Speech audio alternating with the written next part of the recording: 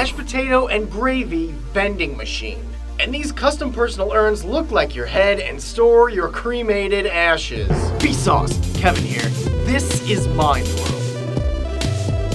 Kiss Me is a telepresence device that transmits your kiss. It can measure and translate the lip pressure, shape, and movement of both users' lips, and reproduces it all in real time. The Singapore-based developers Lovotics see this technology being not only used in human-to-human interactions, but also human-to-robot, human-to-virtual character, and robot-to-robot. So yeah. Face is a realistic humanoid designed to mimic human facial muscles and expressions. The system, dubbed the Hybrid Engine for Facial Expressions Synthesis, utilizes 32 motors underneath polymer skin and the Facial Action Coding System, which categorizes facial expressions based on muscle movement. Hello, my name is Upside Down Cat. Neurologists at Washington University in St. Louis are reading monkeys' minds. By analyzing the activity of large populations of neurons, they discover what actions the monkeys were planning before they made a single motor movement. Basically, a monkey put its hand in the center of a table and was told to move it to a different area. When obstacles were introduced, they could see the different strategies for overcoming them in the neural activities before the monkey physically moved.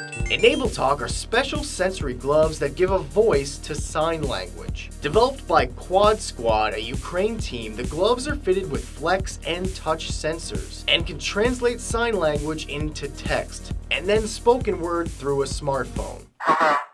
For a glove that could improve sensation and motor skills for people with spinal injuries, there's the Mobile Music Touch. Developed by researchers at Georgia Tech, it works in conjunction with light-up keys on a keyboard and sends vibrations to the fingers that should be playing that key, indicating where and when to tap. Remarkably, participants have already claimed to have regained some sensation as a result of using this system. Look at the arms on that bus! Yeah, he must work out. To have an ecosystem on your desk, there's Ecosphere, a self-sustaining ecosystem filled with filtered seawater, microorganisms, small shrimp, algae, and bacteria. The makers claim the average life expectancy is 2 years, but can see shrimp populations thriving for 7 years inside these things. And they were developed by scientists at NASA's Jet Propulsion Laboratory. Now say hello to Aerographite, the new lightest material ever made. It has a density of less than 0.2 milligrams per cubic centimeter.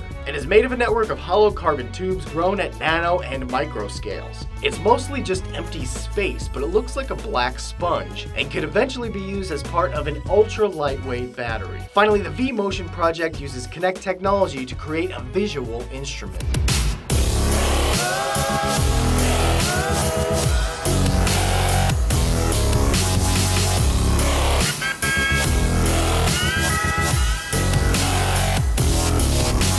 I'm gonna leave you with a flame being put out with sound.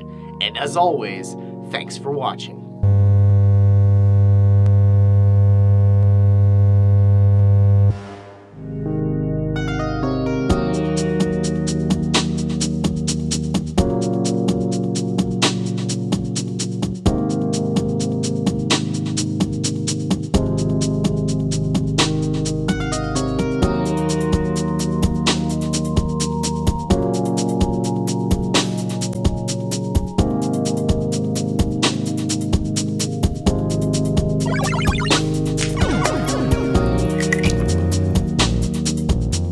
Hey Vsauce, check out this clip of Michael and I on Pop Spot's Slow as a Mofo show.